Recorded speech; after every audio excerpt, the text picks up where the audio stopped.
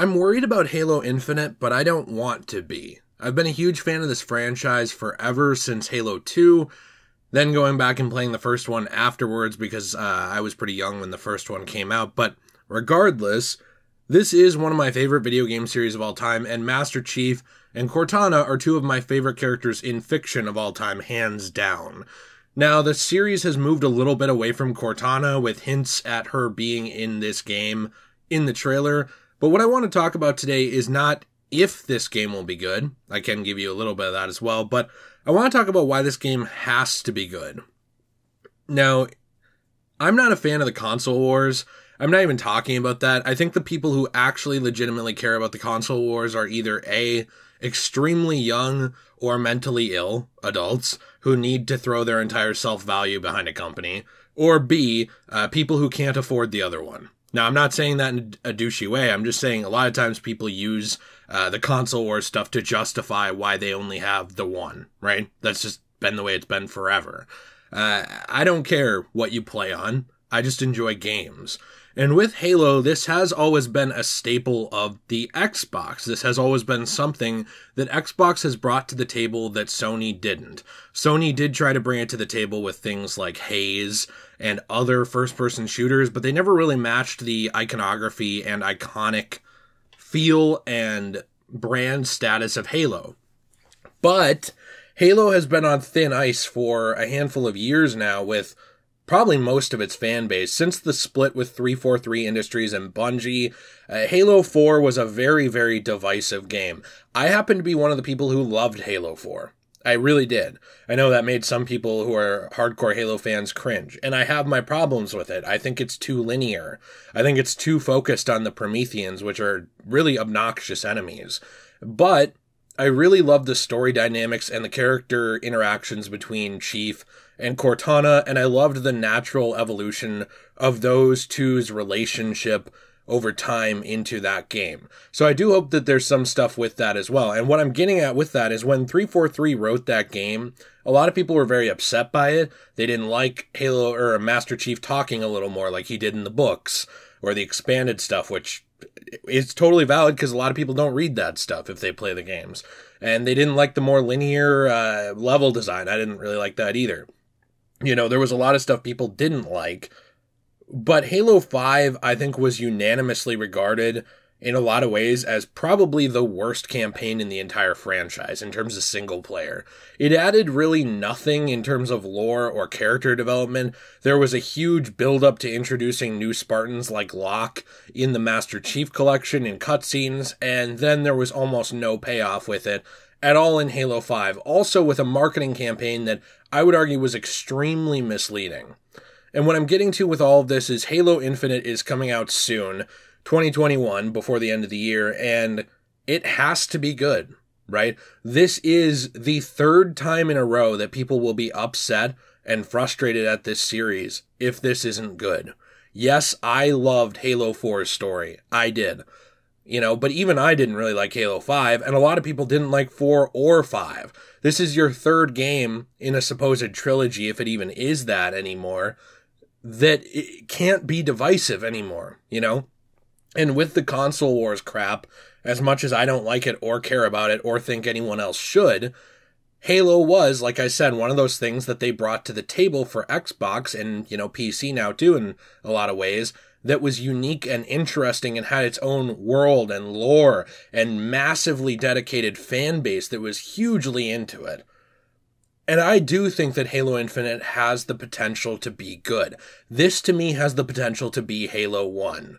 I know a lot of people are like, what are you talking about? How could it be Halo 1? But if you look at the way that they presented it, it actually came out with a presentation today over on the Halo channel and other places, but on YouTube. When you look at how they presented the campaign overview, there is a lot more focus this time on freedom. 4 and 5 were so far up their own backside with trying to push dialogue that they needed to keep you almost in a corridor to do it.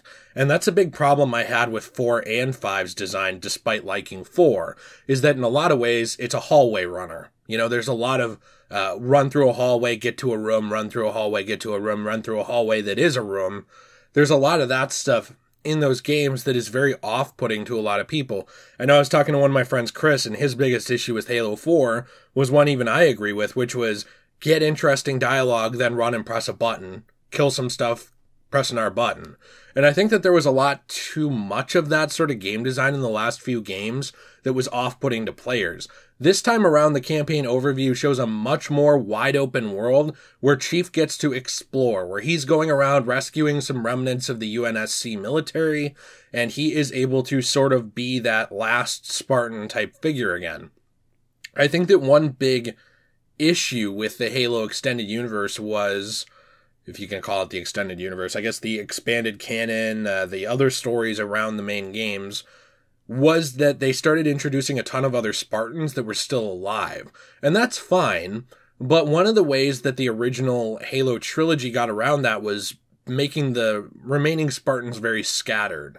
Once we got to Halo 4, there started being more and more Spartans being created, and it made Master Chief seem less and less important and less unique as a character, because there was always, another team of Spartans there that could probably do the same thing that he can, at least in some regard, together, although he can do it by himself because he's a badass, of course. Now, this game sort of goes back on that. The UNSC is fragmented, there is very little left of the troops from Earth, and Master Chief is kind of that last hope again. And he is actually exploring this entire world, essentially on his own or with small pockets of survivors. This is the kind of Halo stuff that we had in Halo 1, right? Weirdly, even 2 and 3 actually went away from the very wide open areas quite a bit. Halo 1 was very focused on being on Halo and being in this wide open world that you did walk around on. You didn't summon vehicles or anything like that, but that you were exploring a little bit at a time and going through different areas and finding little outposts or little things and going through them. This seems to be reintroducing that to the series. Now, they do call it the new age of Halo or new era of Halo, I forget which, in the actual campaign overview, but it really does look like it has the potential to be that. Now, they do introduce a new AI in this game, which I hope is an AI who is as charming as Cortana in a lot of ways, but that's going to be a tall order to fill, to replace one of your most iconic characters in your franchise with someone else.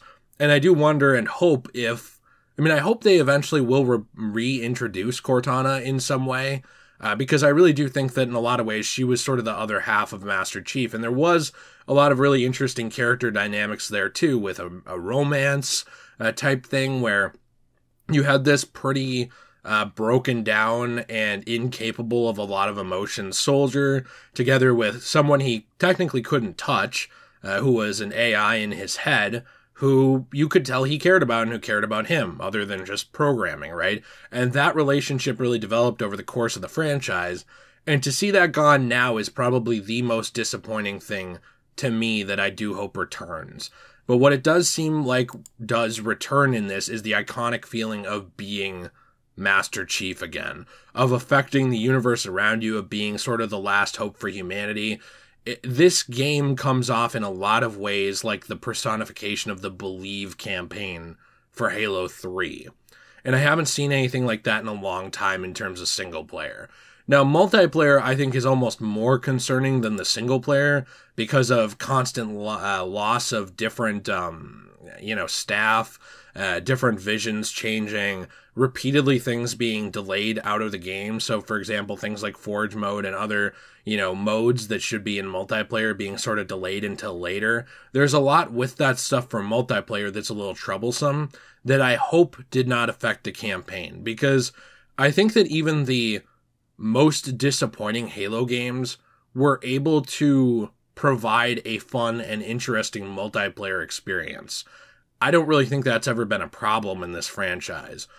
So I'm not saying that doesn't matter, but that itself has never been the glaring issue with Halo as a franchise. What did become the glaring issue was the disconnect between 343 and portions of their fan base, people wanting and expecting different things than what they were getting and being very upset about it, and a lack of consistent marketing that was actually not misleading with the last game in particular.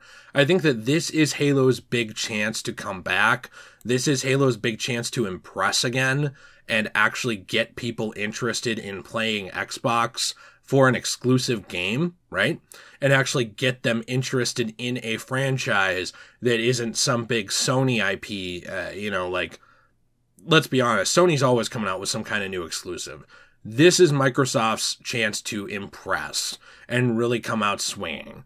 And I really do hope they do. There's a lot of potential here that even seems to tie into the previous storyline with the Forerunners, the Banished, Covenant, and all kinds of stuff going on here. And it looks like it could be the biggest Halo game we've ever had. But being big as a game does not always mean that you will be quality. And it is very easy to fake a trailer and make something look better than it is. We even found that out years ago when they came out and said that the Halo 2 trailer or a gameplay demo was essentially on rails and that they had to redesign the area after that because of crashing after showing it on the show floor. So that's what I'm saying. You can always see these things, even the Uncharted's of the world, like Uncharted 2, where, not bashing it, but they designed areas specifically for shows like E3 to show off the power of the engine and stuff. I think this looks impressive, but it's worth mentioning that there always is that chance that these showings online and at shows and stuff like that are just that. They're a show. So I really hope this is good. Let me know what you think in the comments down below. Are you excited for Halo Infinite? Are you not? What are your thoughts on it? Maybe if you're a PlayStation person, would this ever make you want an Xbox? I don't know. I'm curious. I didn't say this at the beginning, but I have all three. Well, actually four, I guess, if you count the Switch. I have the three main systems and PC, and I enjoy all of them for different reasons. And Halo's one of the reasons, along with enhanced games like AC3 and stuff like that, that I really wanted a Series X. So, interested to hear your thoughts down below. Please be sure to subscribe if you enjoyed this video. I appreciate you very, very much. And hey, we got all kinds of stuff going on in the background of the channel as well. We have a secondary channel, Degenerate Plays, where we play through a wide variety of games, hanging out with you guys and having a lot of fun. So we play through all kinds of games there. We do want to play Halo eventually. We have not gotten to it yet, but I hope to see you over there as well. And we do also have some side stuff going on too, such as my wife's business, Enchanted Glamour, which I also help work on, where she sells bracelets and jewelry for people of all ages. So hey, Christmas is coming up. So is Halloween, I suppose, very, very soon. Maybe you have a special loved person in your life or someone that you want to be a loved person. Or hey, like I've said before, even a victim. Don't tell me if it's that one, but maybe it is. I need the money. There's a lot of stuff over on Enchanted Glamour in our Etsy shop, which can really kind of scratch that itch, if you know what I'm saying. I also do want to say a big, huge thank you to Andre and Caleb, two of our patron supporters who are very, very awesome, along with, of course, giving a bit of a shout out to some of our other patron subscribers like Michael, Ricardo, Seth, and Jonah. So thank you very much to our patrons today, and I hope you will also check that out. Have a fantastic day, and as always, everyone, stay shway.